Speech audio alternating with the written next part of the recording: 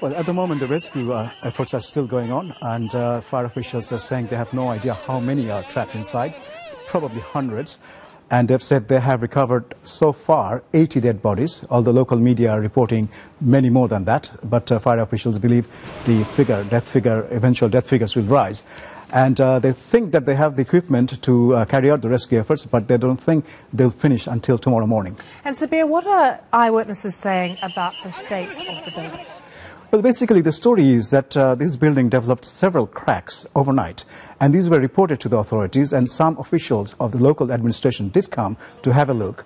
The latest information we have is that police actually advised, industrial police actually advised that building to be shut down. But this morning, the garments factory owners came in and decided the cracks were not dangerous, and they wanted their workers to go back into the building. The building owner himself was inside when the cracks just exploded and the building collapsed. And so a lot of workers are blaming the owners of the factories as well as the owner of the building because they ignored what was evidently a dangerous sign. How was it, though, that the owners got to make that decision? Why couldn't the authorities simply say, look, it's dangerous, your workers aren't going in? Well, at the time, I don't think there were any officials present. And also in Bangladesh, the garments industry is a bit of a holy cow. And, there are regulations for everything in Bangladesh, building code, fire safety, everything. But enforcement of this regulation is very poor at the best of times.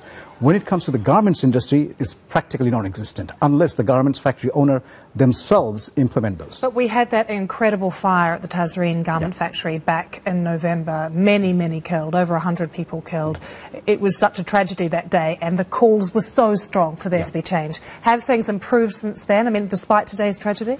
No, the government set up a task force headed by a senior government Home Minister official to visit various factories. And they have visited many factories, but they have not taken action against any of them. No fines, no imprisonment, no prosecution, no closures. Just advice on how to improve their safety. And the head of that committee has told the BBC Bengali service that he believes 50% of the garments factories are built on operating inside unsafe buildings, and he puts it down to greed of the factory owners. That is a staggering figure you've just raised, 50%. But Sabir, give us a sense, if you're a worker in one of these factories, you have little choice, don't you? You have little choice, and also, one of the reasons why it's a holy cow is that this garments industry employs millions of women. And these women wouldn't have had the kind of income, the kind of freedom they enjoy today if it wasn't for the garments industry, which grew from the early 80s. But on the other side, the owners have exploited this industry. It's the biggest export earner of Bangladesh, but the government is almost scared to enforce regulations about safety when the garments industry is concerned.